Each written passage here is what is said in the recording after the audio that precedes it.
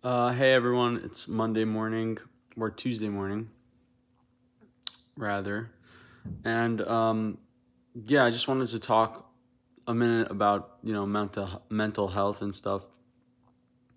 Yesterday, you might have heard, but Pierce Fulton passed away. And although I didn't know him all that well, I did know his brother a bit more.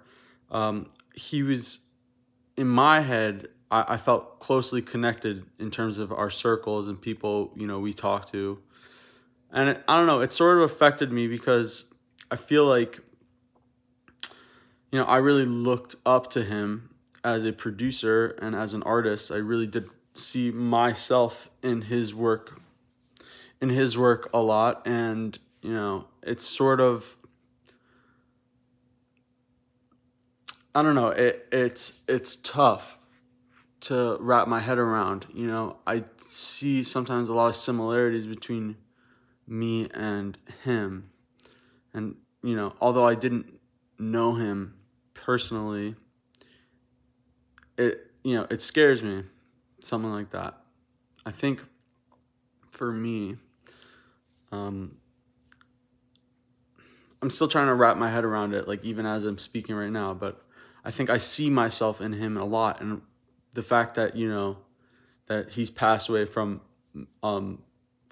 something due to his mental health, he passed away. It scares me. So I think,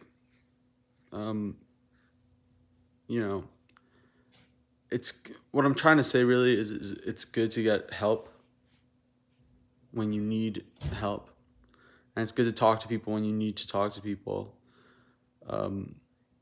If there's even an inkling of